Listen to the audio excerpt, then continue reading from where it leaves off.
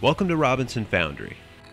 My name's Seth Robinson, and in this video, I'm going to show you how I turned 3D prints into metal using a cheap and easy method called lost PLA shell casting. In my last video, I demonstrated lost PLA shell casting by casting this aluminum bust. I wanted to try and push the limits of this method by casting something a little more difficult. I thought this dual-threaded bolt by G. Vera on Thingiverse would be a good model to try because it's fairly detailed and the nuts have a thin cross-sectional width. One of the biggest challenges with this process is printing a model with as few walls and as little infill as possible. It took me a while to figure out the best way to print these models, and I went through quite a bit of trial and error to make it work. I ended up printing the nuts with one wall and two top and bottom layers. The bolt was a little more difficult. The head was printed with 5% infill, and the threads were printed with a single wall. I also printed some hollow tubes to act as sprues, vents, and feeders.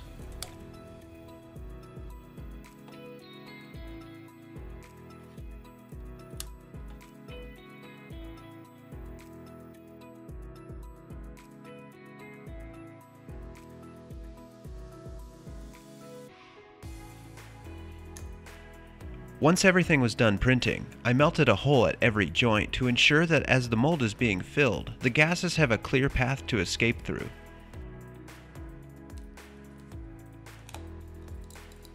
With this method, it's important to fill the mold from the bottom to the top. This way, as the plastic is melted, all the molten plastic, smoke, and gases safely exit out the vent.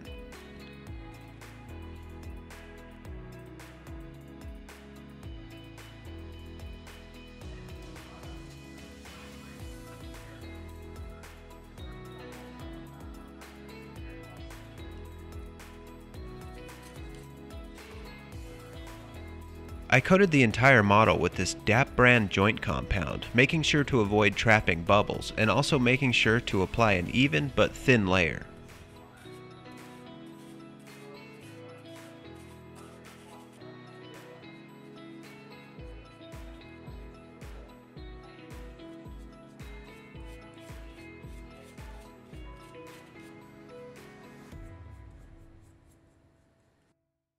Once the joint compound was completely dry, I started mixing the sand.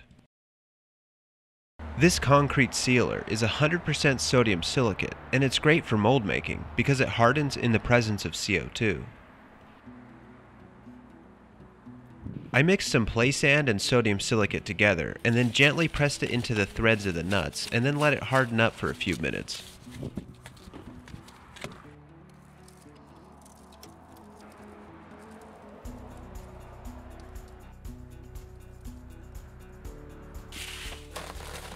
Then I mixed up a large batch of sand and sodium silicate and used it to bury the whole model.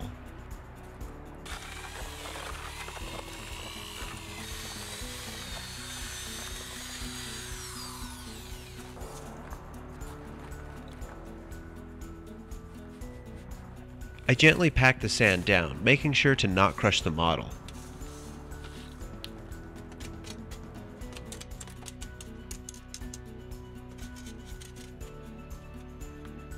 I placed a steel can around the sprue to help guide the metal as it's being poured. I only showed one mold being made, but I used the same process for both. Once the molds were finished, I melted a hole in the sprues and vents. I did this last to prevent sand from falling into the molds. Then I placed some covers over the vents to prevent molten plastic from splashing up towards me.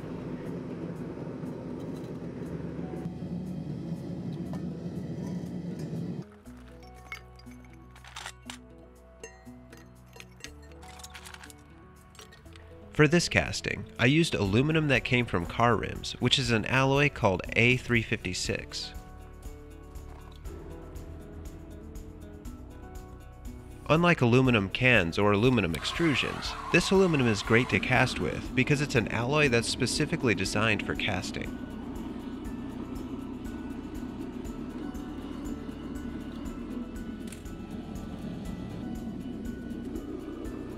I melted the aluminum in my homemade furnace and let it heat up to around 1500 degrees Fahrenheit or 800 degrees Celsius, and then poured it into the molds.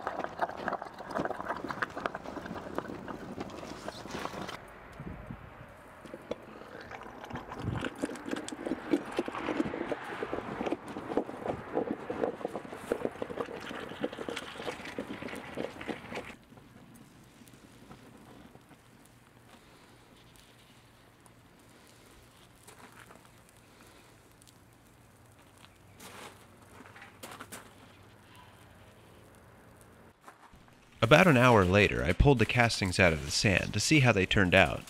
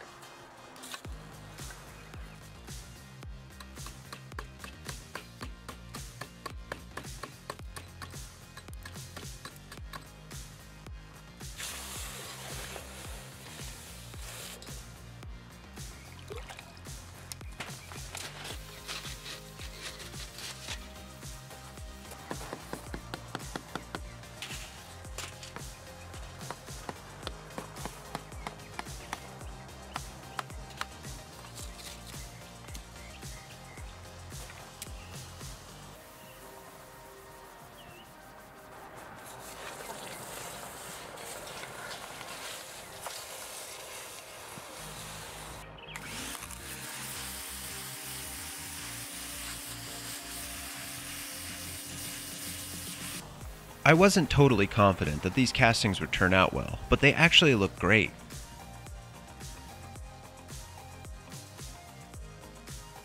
Look at how much detail the joint compound captured. Most of the layer lines in the 3D prints are still visible.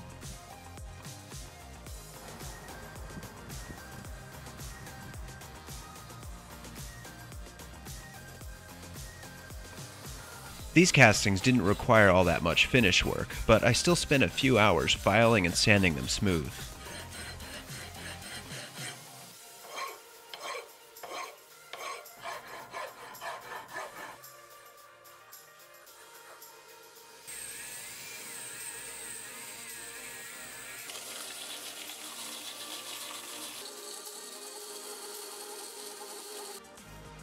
I'm really happy with how well these turned out. Considering that these were cast using materials that can be purchased at most hardware stores, I think they look great.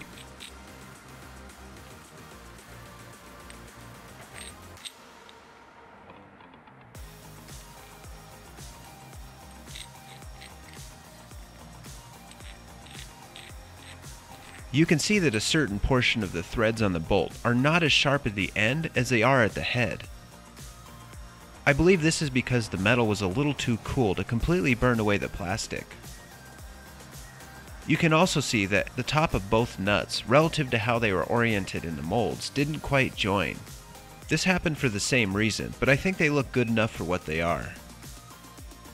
Let me know if you guys want me to try casting this model again, using bronze and ceramic shell, to try and cast it as perfectly as possible. I think this would be a really cool project. And as always, I hope you enjoyed watching this video, and if you did, please give it a thumbs up. Tell me what you think in the comments, and subscribe for future projects. Thanks for watching.